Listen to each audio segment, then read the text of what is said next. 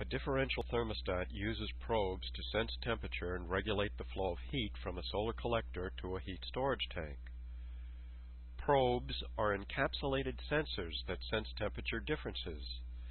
The temperature differential between probes may be processed by a differential controller. This turns the pump on and off at appropriate times to maximize solar heat gain. Since temperature probes are such an important part of all solar thermal applications, I've decided to demonstrate three common temperature sensors. A thermocouple can be used to generate a voltage potential. A thermistor changes resistance as temperature is applied. The LM34 puts out a voltage proportional to the temperature that's applied.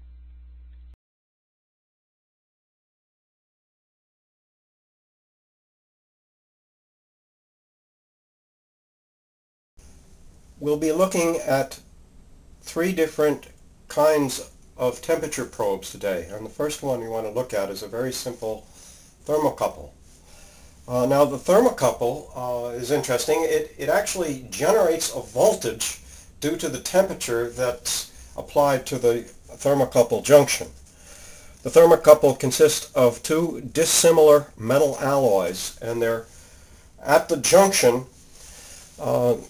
They respond to temperature by generating a very small voltage potential. Now, the temperature that we're going to apply is going to come from me, so don't expect a heck of a lot.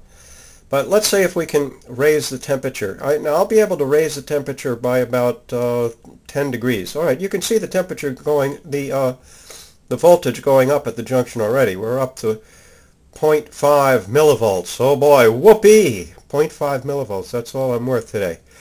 Okay, anyway, we are generating a voltage due to temperature. Now if I release the probe, you should see the voltage start to drop. Now it's down to 0.4, 0.3, and 0.2, and so on. Okay, so anyway, this is one type of temperature probe.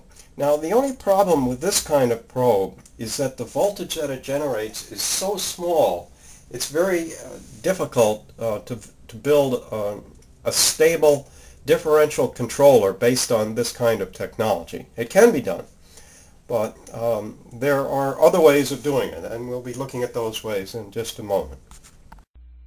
A thermistor changes resistance as temperature is applied. Okay, the next temperature probe that we want to look at is a thermistor. Now, a thermistor responds to temperature by changing its resistance as the temperature changes.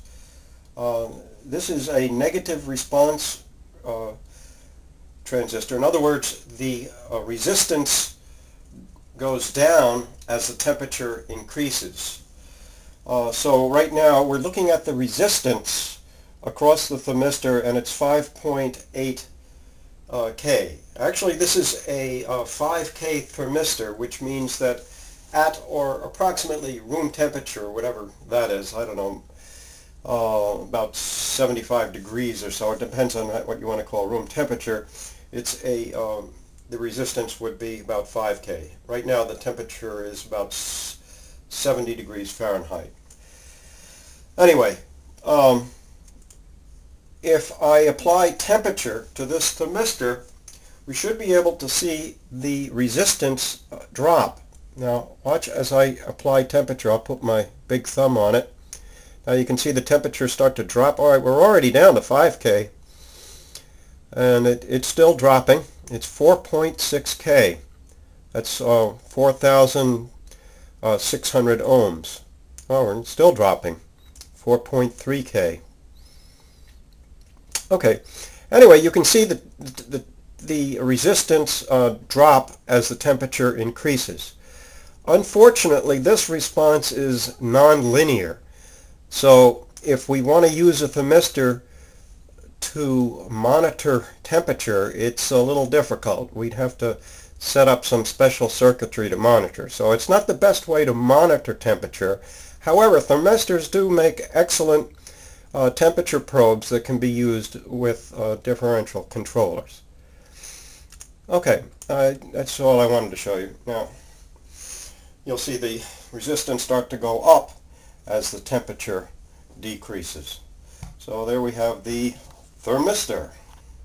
The LM34 puts out a voltage proportional to the temperature that's applied.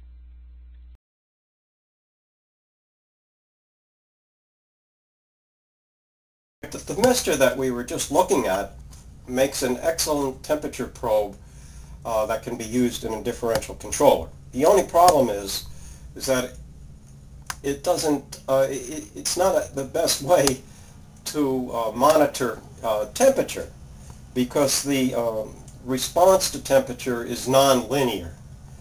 Okay, so it's going to generate a different resistance. It's not a linear response to a resistance change. Anyway, we do have something that can be used for a differential controller and also be used to monitor temperature.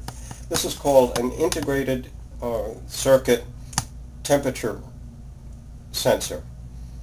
There are a number of different types. This particular one is an LM34. So what you're looking at is the voltage that's being generated by the LM34. It's 0.72 volts. Now the supply volt is actually 20 volts, but the output from this is 0.72 volts, and that represents a temperature of 72 degrees Fahrenheit.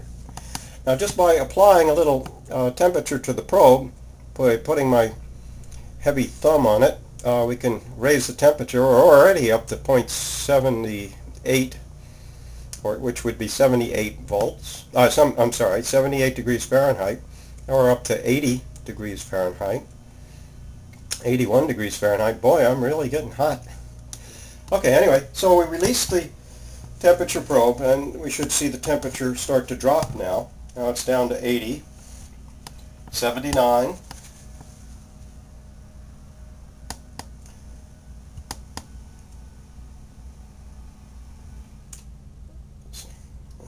77. Okay, so the temperature on the probe is dropping, and this is an excellent tool for measuring the actual temperature, and it can also be used in a differential controller. Of the three temperature probes mentioned, I recommend either the thermistor or the IC temperature sensor.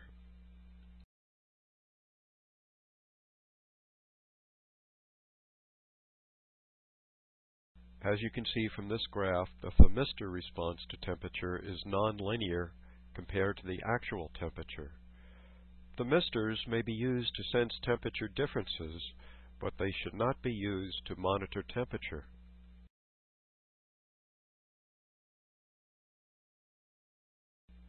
The video Solar Controller demonstrates how thermistors and IC temperature sensors are used by differential controllers to maximize solar heat gain.